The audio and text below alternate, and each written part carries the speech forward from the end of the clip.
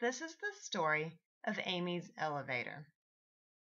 Amy's elevator is just one example of how we can use training to make the world a safer place for our pets. My rats love spending time in their play area. Everyone, that is, except for Amy. Amy would much rather run around on the living room floor. So, when Amy gets bored, she just jumps down to the floor. As a result, Amy is the only rat who is allowed on the floor. Amy is a pretty old rat and she is beginning to have some health problems. So, I've started to worry about the jumping. Amy could really hurt herself if she landed the wrong way. I have thought about not putting her in the play area anymore, but Amy does occasionally like being there and playing with the other rats. So, after thinking about this for a while, I decided that what I needed was a very clear way for Amy to ask to move from the play area to the floor, or vice versa. Amy needed an elevator. I started by teaching Amy how to ask to get down from an ottoman. The ottoman is pretty short, so if Amy did decide to jump off during the training, it wouldn't be that big of a deal. As you can see, Amy is not thrilled about being on the ottoman. Amy's elevator is a block of wood. She can ask to go to the floor by getting on top of it. Amy has a long history of clicker training and is good at problem solving.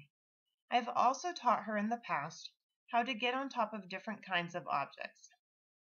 So, when I first put the block of wood on the ottoman, she was quick to investigate.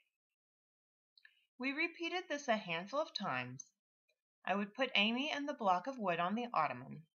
When she climbed on the elevator, she would get to ride down to the floor. Then, she would get several minutes of playtime on the floor. We didn't need any treats for this because getting to run around on the floor is a big reward for Amy. After practicing on the ottoman, I decided to see if Amy would understand how to use the elevator in the actual play area. To make it easier for Amy, I put the elevator near the spot where she usually jumped to the floor. Amy immediately figured out how to use the elevator to ask me to move her to the floor. Both of these clips are from Amy's first day using the elevator in the play area. This training actually took place about 4 months ago in September. Since then, Amy has not once jumped out of the play area.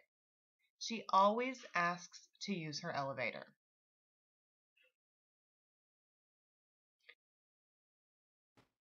Now, it wouldn't be an elevator if it didn't also go up.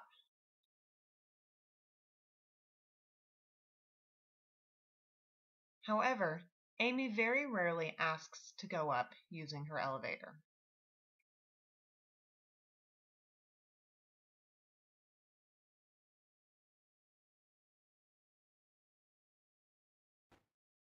We can use positive training methods to make the world a happier, safer place for our pets.